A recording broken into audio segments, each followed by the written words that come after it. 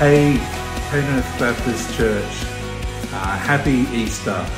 He is risen.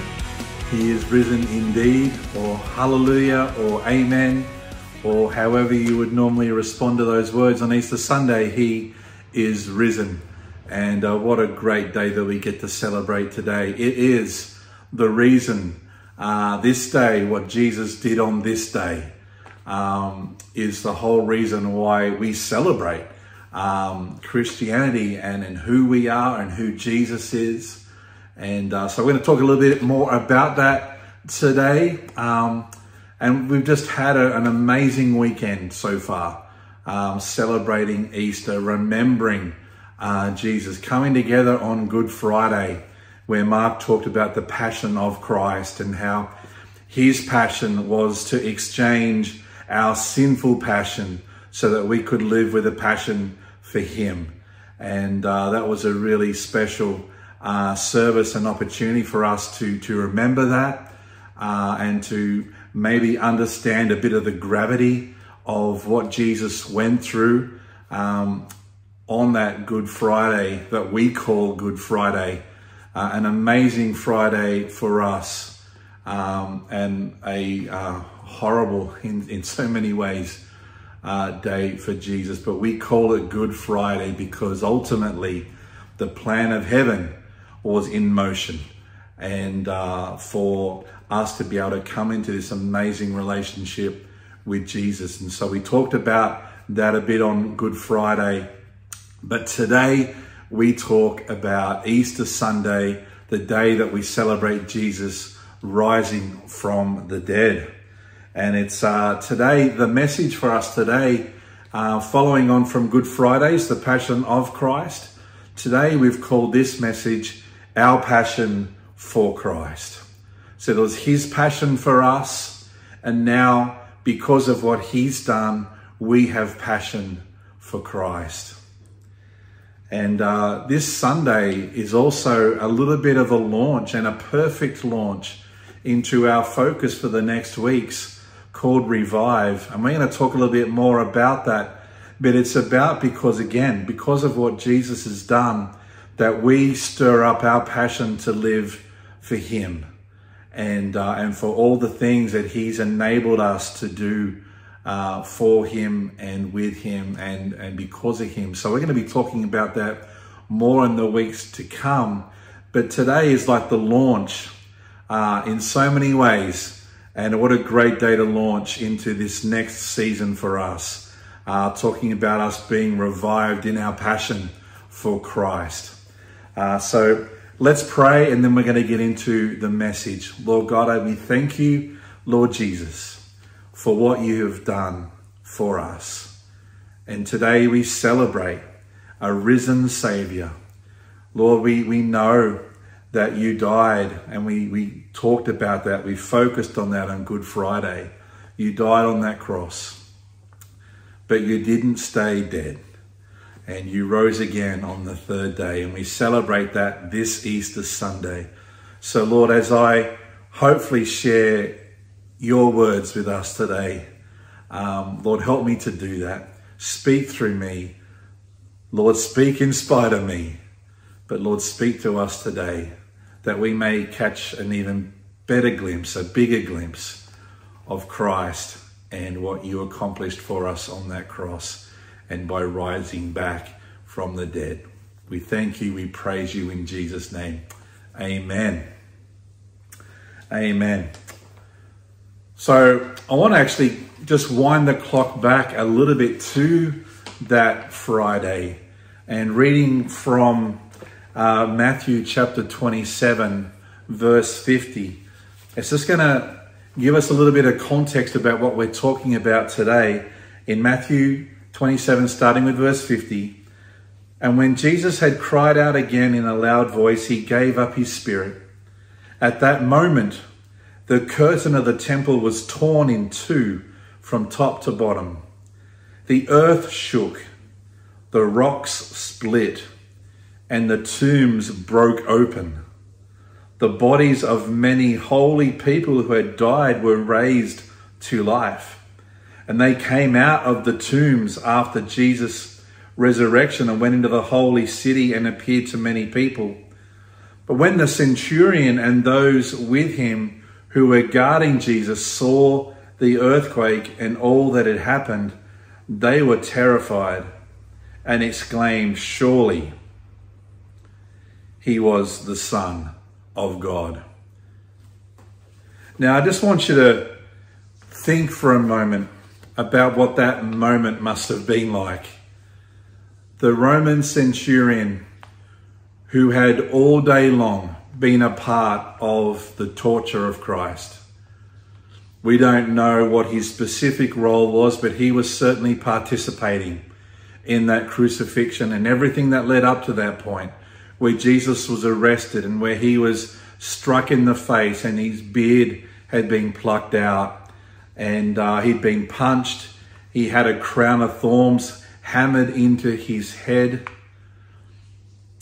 And that's before we even get to the cross, because then he was whipped, horribly whipped, and then suffered on the cross, nails through the hands. And all this time, the centurions, the Romans, the guards, the soldiers, they're loving inflicting this torture on Jesus. In fact, even the Jewish people hours before were calling out for crucify him, crucify him. And there was so much hatred poured upon Jesus. And the things that he suffered and the things that he was subjected to. And here's this Roman centurion who's been a part of all of that, has been cheering all of this on. We don't know, he may have been one of the ones who were involved in nailing Jesus' hands to the cross or his feet. Sticking, later a spear would be struck into his side, but that happened later. When Jesus was thirsty, you would think that after a man had suffered everything that he had suffered, they could have at least given him some water, but no, as if to show the depravity of humanity even more, they give him vinegar to drink. There was so much hatred poured upon Jesus. And then we see this moment where we read about the earth shaking and the rocks split and the tombs were broken open. And there's an earthquake. And then he has this realization, surely he was the Son of God. After all of those things they'd done to Jesus, he eventually came to this place. Surely he was the Son of God. I wonder if he had a moment of, what have we done? What have we done to Jesus? What have we done to this man? Surely he was the Son of God. His eyes were opened now to the reality of who Christ is, or who, in that sense, in terms of who Christ was. Surely he was the Son of God. And I don't know, we don't know how hard and how deep that must have resonated in him. But the fact that we have that written down in the Bible today means it must have gone deep, means it must have been so important for him to realize that, to come to that realization moment. And I guess we can have that too, right? We can have those moments where we can maybe sometimes get a little bit complacent, and sometimes we can get a little bit careless, and sometimes we can get a little bit selfish and prideful. And then we come back to the cross and look upon Christ and go, wow. And he died for me. He died for all that stuff that I've done. Surely he was the Son of God. And so that's the first part of this message today, is just that realization with that centurion. Surely he was the Son of God. But it gets better than that. In Colossians chapter 3, the first 3 verses says these words: "Since then you have been raised with Christ. Set your hearts on things above, where Christ is, seated at the right hand of God. No longer surely he was the Son of God. Now we have a context of Christ is. He was, but he is. Set your hearts on things above where Christ is, seated at the right hand of God. Set your minds on things above, not on earthly things. For you died, and your life is now hidden with Christ. Your life is now, right now, in this moment, right now, as you're listening to my words. Your life right now is hidden with Christ in God. So we have now a bigger picture of Jesus. Surely he was the Son of God, but we also know that he is the Son of God, that he is alive. And that's what we celebrate today. That's why we are so joyful on Easter Sunday, because we celebrate that Jesus died, but he rose again, demonstrating his victory over sin, demonstrating his victory over death. And he is alive. And that's why we praise God. That's why we say he is risen indeed, because he was, but he is.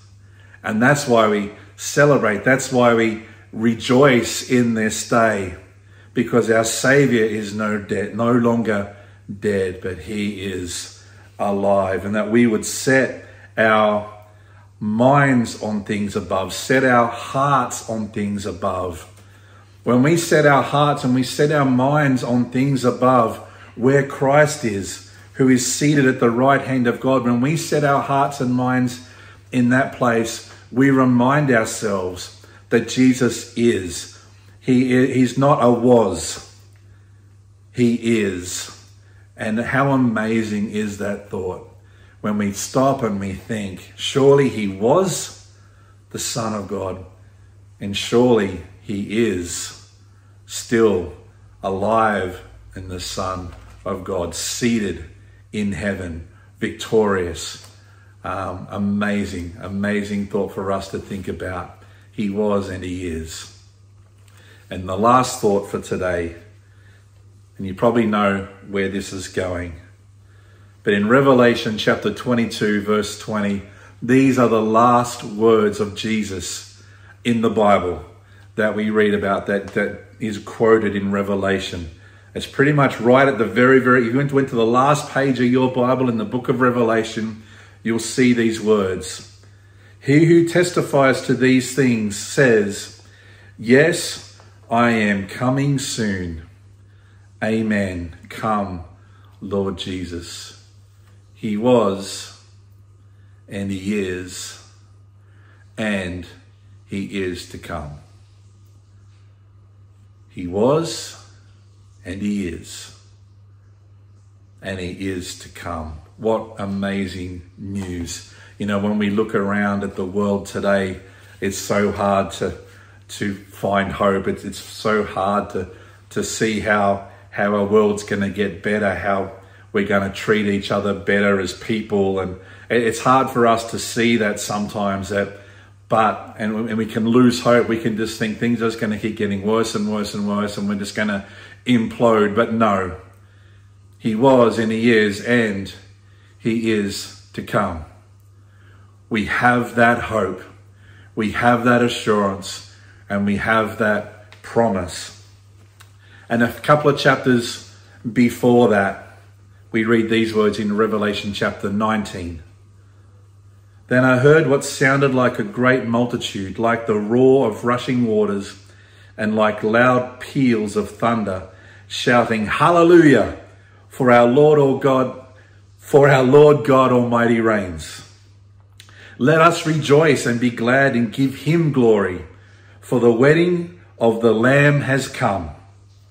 And his bride, talking about the church, and his bride has made herself ready. Fine linen, bright and clean, was given to her to wear. And fine linen stands for the righteous acts of God's holy people. The day is coming. He was and he is to come. And there's this picture, this word picture of the bridegroom being Christ and the church being the bride, coming back, coming together for this amazing day. Whenever that day comes.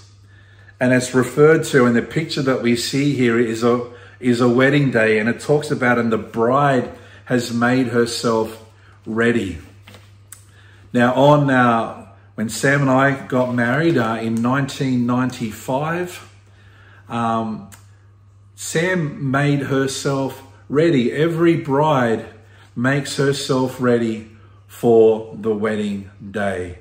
And what does that mean? It's the hair, it's the nails, it's the preparation, the months of preparation before that. It's what's the day going to look like, but it's the whole thing, right? It's the dress, and what's the dress, and even the smallest of details.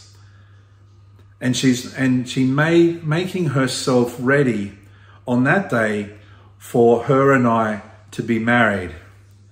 And when she was walking down that aisle, and I saw my bride coming towards me, it was so beautiful. I admit I was crying.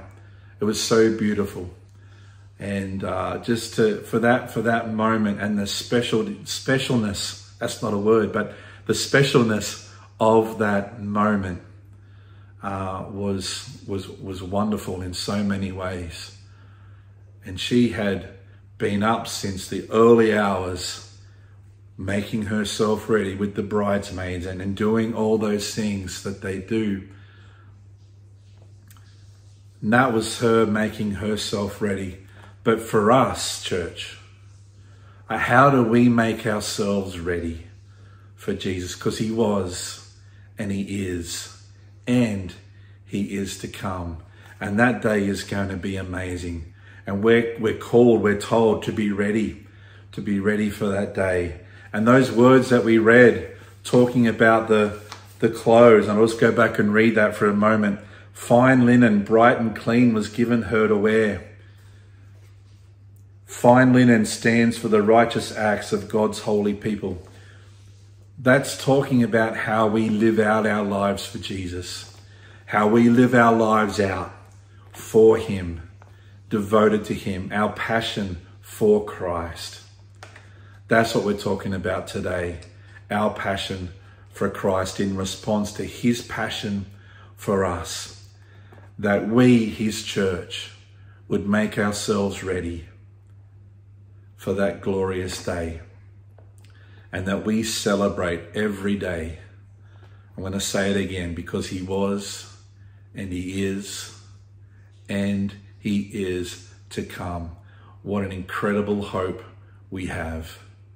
So today, as we celebrate Easter, as we celebrate this Easter Sunday, I'm praying that those words just keep ringing in our ears today.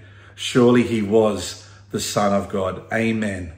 And he is, and he's seated at the right hand of the Father, victorious. And we now live in that victory that he purchased for us. We are now more than conquerors because Jesus was the conqueror. Nothing can separate us from the love. Our life is now hidden in Christ with God. It's amazing for us to think about. He was and he is, and forever he will be, and he is to come. Let today be a celebration of Jesus. Let's pray. Lord God, we just praise you today. We thank you for Lord, this incredible promise that we have. Lord, I know that we can talk about the cross, and we can talk about the resurrection of Christ so much and from so many different ways. And we could be here for days upon days, still even learning. We thank you, Lord, that we can come and celebrate today our risen Savior.